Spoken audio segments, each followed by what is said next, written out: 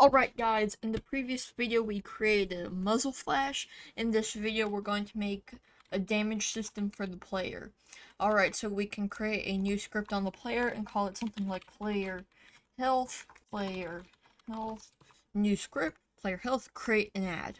And then we can open it up once Unity compiles. Alright, we can open it up. Alright, now we're in Visual Studio Code, so we can create two variables. Well, actually, we just need one for now. Public float health, like this. We have to import the Unity Engine UI if you want this to be compatible with your UI. Alright, so we also need a public float again. Float max health, or start health or something. I'm just going to call it max health and just set equal to 100 by default. And I'll probably do the same for the health. Alright, so in our start function, we can say max health is equal to the max health on our start function. Alright, so we also need a reference to a slider, so public slider health bar. We'll create this later, and then in our update function we can say health bar dot value is equal to the health. That should work, like so.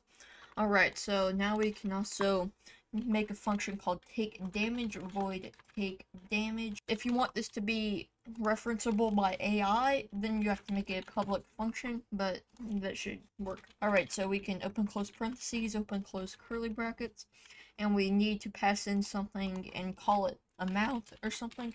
Public float amount, like this, and then we can say health, not health bar, health. Oh, I misspelled health. There we go. That's why. Change all occurrences, health, like this. Okay, health minus equals the amount. And then we need to do a check if health is less than or equal to 0. We want to call a function called die. I'll create this function real quickly. Public void, not public, void die, like this. And then we can call this function die, like this. And then we can just do print.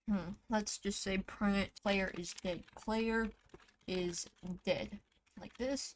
And then we can end that line in a semicolon, like this. And then it should be working. So the script is already assigned to the player, so we don't have to drag it to it. All the health and stuff is normal.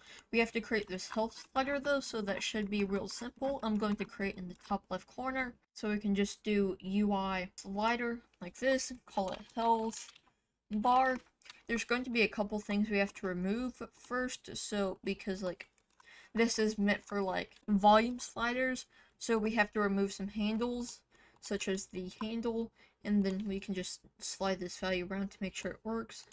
I have to make sure that, okay, now that should work, but right now it doesn't fill up the entire thing for some odd reason, so we need to make it do a complete stretch like this. And then probably also, yeah, that works. Background. I'm going to make the background red. And probably like the fill area red as so. I'm going to give it none for the UI sprite. And I'm probably just going to decrease the size of that a little bit. And I'll probably actually still make the background white like this. Alright, so we can assign that object to our player. And then we can run our game. And if I just decrease the health right now to like 15, we can see it's not updating for some reason.